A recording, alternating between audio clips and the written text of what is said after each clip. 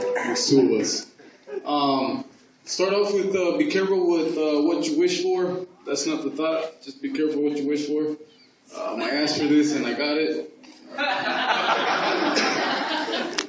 And man, I spent all day yesterday knowing that I had this today because Negro security reminded me last night because he's security. So you got thought of the day tomorrow, and I said, oh, great.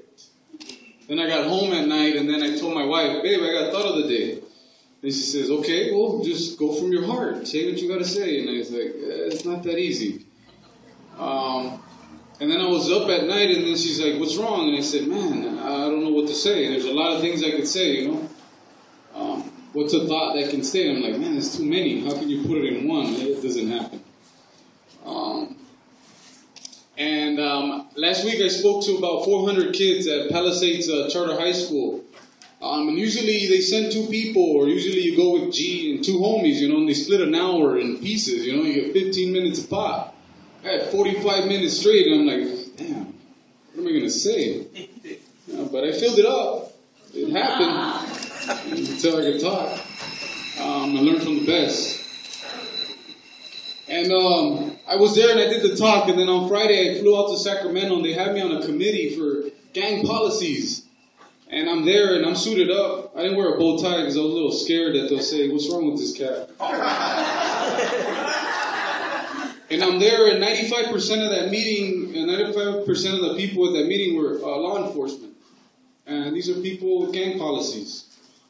And 5% were, well, 1% was an ex-gang member.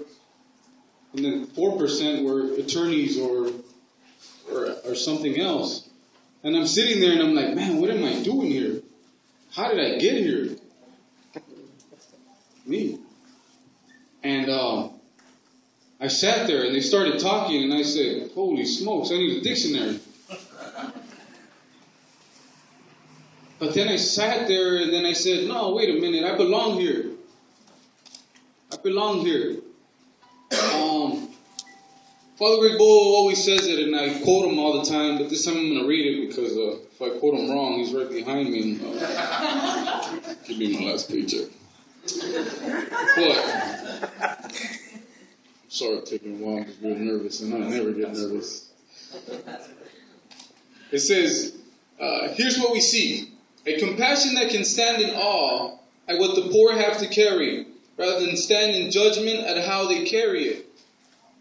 And I translate that, because, you know, he's speaking about, I think, the Jesus days, when, you know, you see the poor. But I think he's translating to us, the homies and homegirls that walk in through these doors. And he always says, like, you guys are carrying so much. When we all walk into his office, we tell him our story. And he hears us out with compassion. But what he does when he goes out and speaks to people is he tells them about you guys. About me. About you, about Teresa, baby and me, everything. That's what he tells them. And he says, look at what they have to carry. And I stand with them. Not stand looking at them, I stand with them. I stood at that meeting and I said, nah, man, I belong here. Because he stood with me. And he let me believe that I am who I am. And I should be there. Expert in gangs, I should be the number one in it. 95% law enforcement.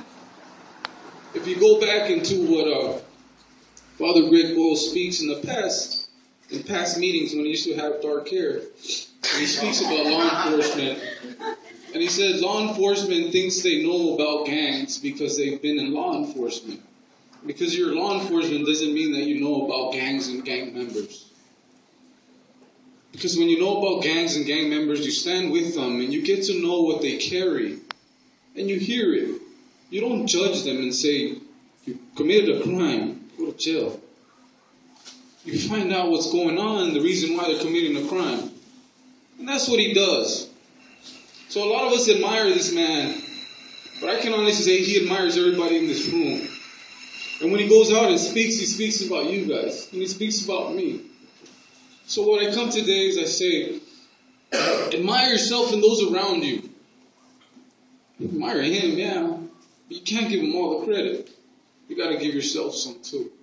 And this goes for volunteers, teachers, homies and homegirls, people coming on Fridays for the lottery, Wednesday orientation, people on Facebook, because I know this is going to be up there. It's all those people that believe in you guys. And I close with this last little story. I went to Encino to the movie premiere with Steve Avalos, man. And we went and we said, they prepped us. Said, hey, get ready, and have a booth and a microphone and you're going to speak to them and la la. So we're ready, And we show up and I say, do we have a mic? And they say, the Indian festival has it. And I said, well, we need a mic. And they kind of said, sir, there's only 2 people. And I said, oh, shit, okay, they can keep the mic. So then me and Steve go inside and we sit down. There's, 2 people. And then at the end during the movie, there's 10 people to 15 people showed up to watch this movie. And me and Steve were like, man, bro, what are we doing here? And we're like, let's just watch it. Steve Avalos did about 17 plus years. He went and got some popcorn and soda. He was like, I sat down. I said, damn, dog. All right. I said, you're going to stay in that sweater. I'm going to tell you this is not that much, that popcorn. And before that, me and Steve had Japanese food. And Steve had never had Japanese food.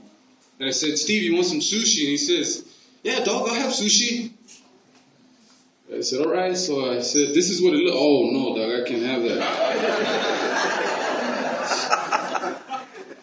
And then across the room, there was a lady.